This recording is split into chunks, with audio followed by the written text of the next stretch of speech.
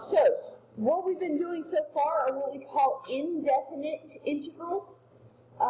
They don't have any what we call limits of integration, but most of the time from this point forward, when you see an integral, you're going to see numbers written beside the integrand. All right, the number on the bottom we refer to as A, the number on the top we refer to as B.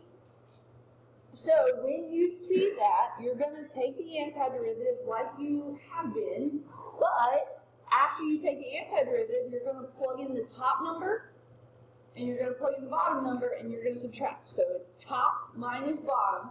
So there's the notation. You see the integral from AB of f of x dx. It's big F of B, the antiderivative of B minus the antiderivative of A is going to be the answer. So we're going to start getting numbers for our answers here. So for example, if we want to integrate from 1 to 4 of 2x plus 1 with respect to x, we're going to take our derivative as we have been, or our antiderivative, excuse me.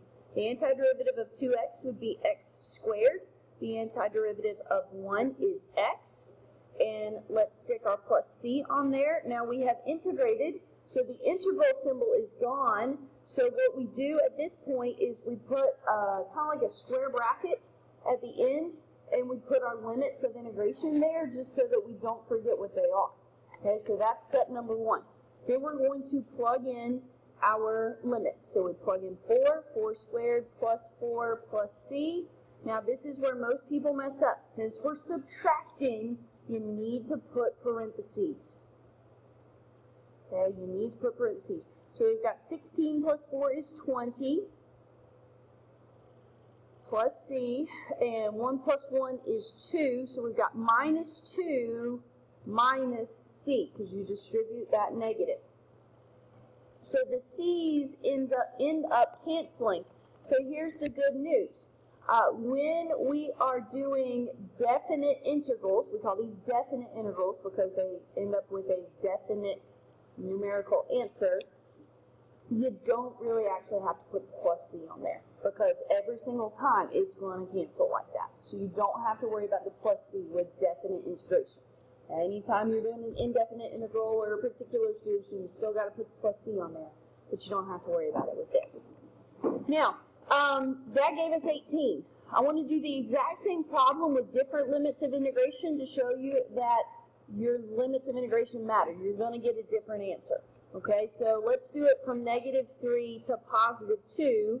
Our antiderivative is the same, but this time I'm just not going to worry about putting that plus c on there. So x squared plus x.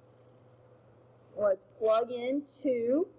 2 squared is, well, I'll just plug it in, minus, make sure we get parentheses in the right places. 2 squared is 4, plus 2 is 6. -3 squared is +9. 9 plus -3 is 6.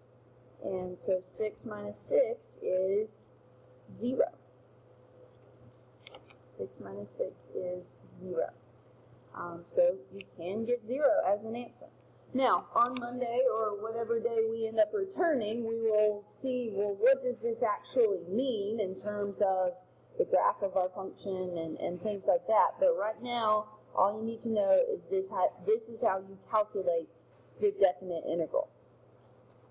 So I'm going to give you a worksheet that just has practice on definite integrals. And then I'm also